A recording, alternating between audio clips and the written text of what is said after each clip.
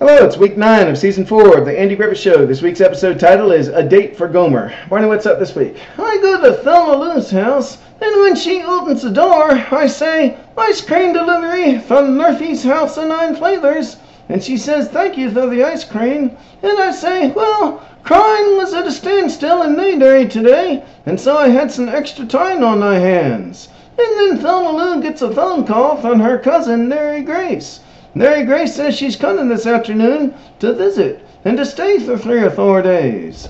And then after the phone call, Thelma Lou tells me I'm going to have to get Mary Grace a date for the Chamber of Commerce dance Saturday night, since she and I are already going. And you say, "Oh, Mary Grace, I remember her. She's a dog."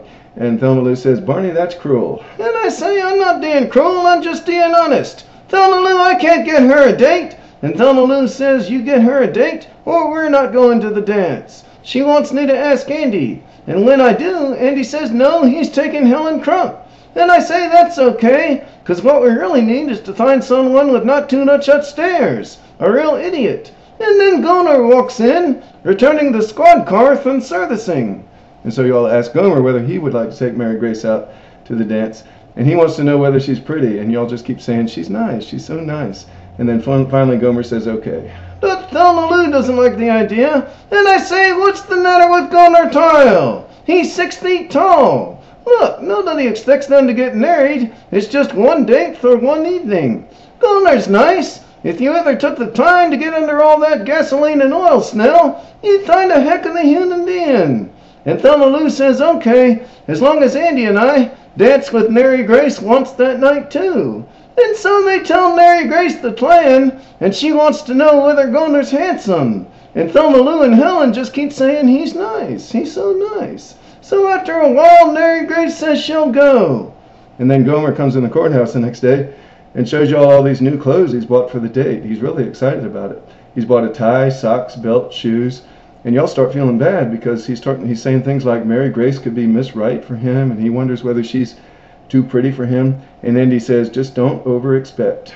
So on the night of the dance, we get all dressed up, and we go over to Thelma Lou's house, and Gomer meets Mary Grace. So the 6 of us are all sitting in Thelma Lou's living room, and it's pretty awkward for a while. And then Gomer stands up suddenly and leaves. He says there's something he's got to do. And then Mary Grace wants an aspirin, because she says she's got a headache.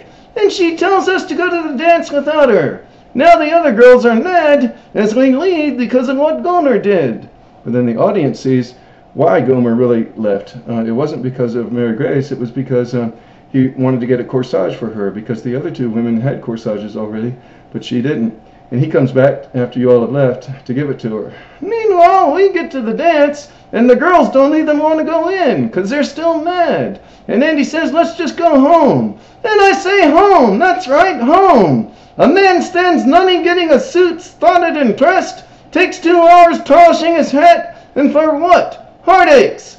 But then we pull up to Thelma Lou's house and we hear loud music. Turns out Gomer and Mary Grace are getting along real well, dancing up the storm.